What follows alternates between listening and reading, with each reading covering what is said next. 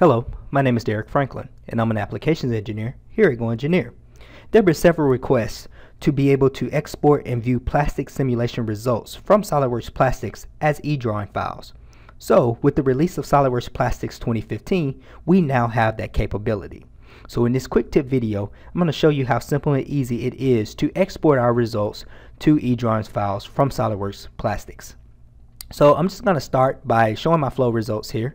And in this example, I want to export out the field time plot here as an eDrawings file. So to do that, here on the Flow tab, all I have to do is go down to the little eDrawings button there, and it's Export to eDrawings, and click on it.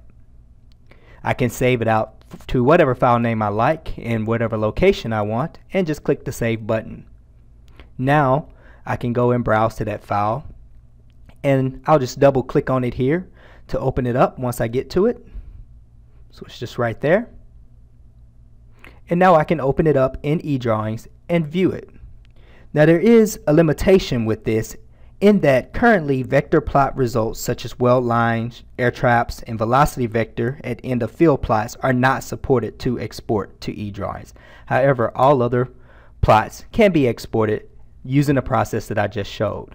So there you have it. A quick and easy way to be able to export our results from SOLIDWORKS Plastics to eDrawings using SOLIDWORKS Plastics 2015. Thanks for watching. Have a great day.